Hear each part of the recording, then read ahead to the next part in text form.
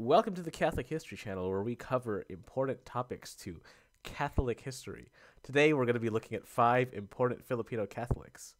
Knowing about Catholics from the Philippines is important for several reasons. First, the Philippines is the largest Catholic country in Asia, and Catholics make up a significant portion of the population. Therefore, understanding the history, culture, and practices of Filipino Catholics can help to provide a deeper understanding of the country and its people. Second, Filipino Catholics have made significant contributions to the Catholic Church and the world at large.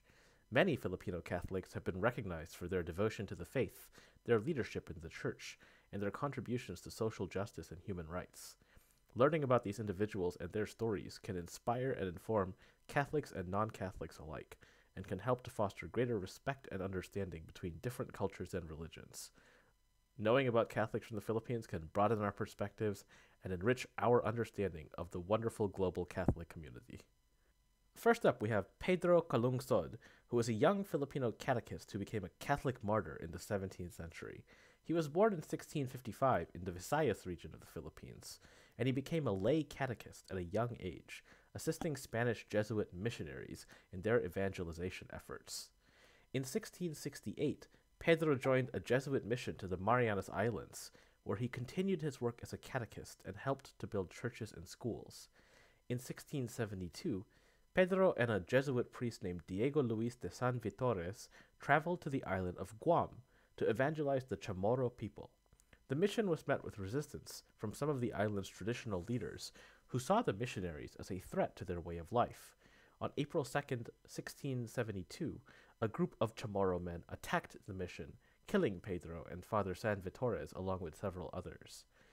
Pedro was beatified by Pope John Paul II in 2000, and he was canonized by Pope Benedict XVI in 2012, becoming the second Filipino saint after someone that we'll talk about later. He is venerated as a model of heroic Christian witness and fidelity, especially for young people. His feast day is celebrated on April 2nd every year, and he is the patron saint of Filipino youth and catechists. Pedro's life and death have inspired many Filipino Catholics to deepen their faith and commitment to evangelization. His story is a reminder of the sacrifices that many missionaries have made throughout history to spread the gospel and bring Christ's love to others. Pedro's canonization is also seen as a source of national pride and a testament to the enduring faith of the Filipino people. Second up, we have Jaime Cardinal Sin, who was a prominent Filipino prelate who played a significant role in the social, political, and religious history of the Philippines in the 20th century.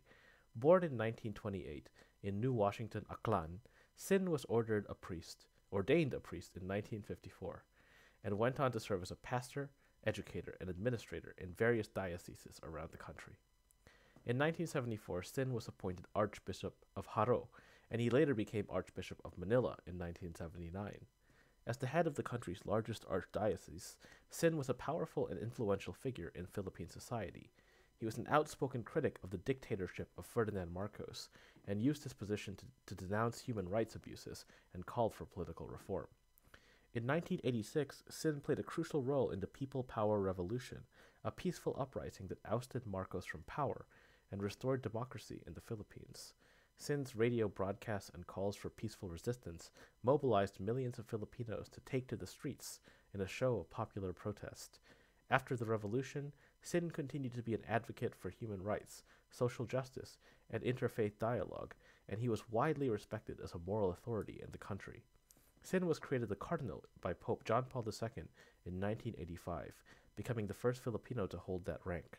He retired as Archbishop of Manila in 2003, and died in 2005 at the age of 76. Sin's life and legacy continue to inspire many Filipinos, particularly those who seek to promote democracy, human rights, and the common good in their country. His role in the People Power Revolution is seen as a testament to the power of nonviolent resistance and the importance of moral leadership in times of crisis. Next up, we have Cardinal Luis Antonio Tagle, a Filipino prelate who has made significant contributions to the Catholic Church and the global community. Born in Manila in 1957, Tagle was ordained a priest in 1982 and earned a doctorate in theology from the Catholic University of America. He later served as a professor and rector at the University of Santo Tomas in Manila before being appointed Bishop of Imus in 2001. In 2011, Tagle was appointed Archbishop of Manila, the largest archdiocese in the Philippines. As Archbishop, he became known for his emphasis on social justice, interfaith dialogue, and evangelization.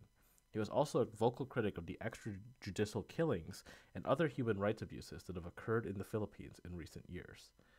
In 2012, Tagle was created a cardinal by Pope Benedict XVI, becoming the second Filipino after Sin to hold that rank.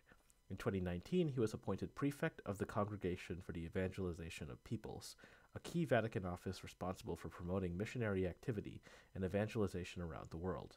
In this role, Tagle has continued to advocate for greater engagement with the world's cultures and religions, and has called for a renewed emphasis on the Church's missionary mandate.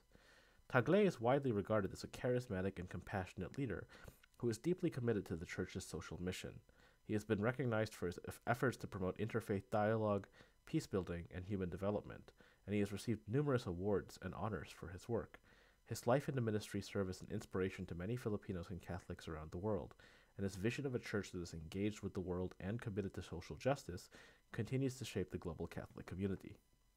Fourth, we have Mother Ignacia del Espiritu Santo, who is a Filipino religious sister who founded the Congregation of the Religious of the Virgin Mary, one of the oldest and largest religious congregations in the Philippines. Born in Manila in 1663, Ignacia came from a wealthy and influential family, but she felt called to a life of prayer and service from a young age. In 1684, she founded the community of lay women dedicated to the care of the sick and the poor. In 1692, Ignacia and several other women entered the Dominican convent in Manila, where they became members of the Third Order of St. Dominic. They took simple vows and lived a life of poverty, chastity, and obedience, while continuing their work of caring for the sick and the marginalized. In 1706, Ignacia and her companions were granted permission by the Archbishop of Manila to establish a new religious congregation, which became known as the Congregation of the Religious of the Virgin Mary. The new congregation grew rapidly and soon spread throughout the Philippines and beyond. The sisters became known for their work in education, healthcare, and social outreach, and they established schools, hospitals, and other institutions that continue to serve the needs of the Filipinos today. Mother Ignacia lived a life of prayer and self-denial, and she was known for her humility, simplicity, and devotion to God. Mother Ignacia was beatified by Pope Francis in 2018, becoming the first Filipina founder of a religious congregation to be declared blessed. Her life and legacy continue to inspire many Filipinos, especially women, who seek to follow her example of service, sacrifice, and holiness. She is revered as a model of sanctity and leadership in the Catholic Church in the Philippines and beyond. And last but not least, we have San Lorenzo Ruiz, a Filipino Catholic saint and martyr who is widely venerated as a hero of the faith and model of Christian witness. Born in Binondo, Manila in 1600, Ruiz was a layman and father of three who worked as a calligrapher and clerk for the Dominicans in Manila. In 1636, Ruiz was falsely accused of murder and sought refuge in Japan, where he joined a Jesuit mission and continued his work as a catechist. But Christianity was outlawed in Japan at the time, and the missionaries and converts faced harsh persecution from the authorities. In 1637, Ruiz and his companions were captured and tortured, but they refused to renounce their faith. Ruiz and his fellow prisoners were eventually condemned to death by crucifixion, which was a common form of execution in Japan at the time. On September 28, 1637, Ruiz was martyred with 15 others, including 2 other Filipinos and several Japanese converts. He was the first Filipino to be martyred for the Catholic faith. San Lorenzo Ruiz was beatified by Pope John Paul II in 1981 and canonized by Pope John Paul in 1987, becoming the first Filipino saint. He is venerated as a patron saint of Filipino migrants and overseas workers, and he is also regarded as a model of fidelity and courage in the face of persecution. His life and death continue to inspire many Filipinos, especially those who are facing adversity or who are living far from their homeland. Thank you for listening. If you liked what you heard, please subscribe.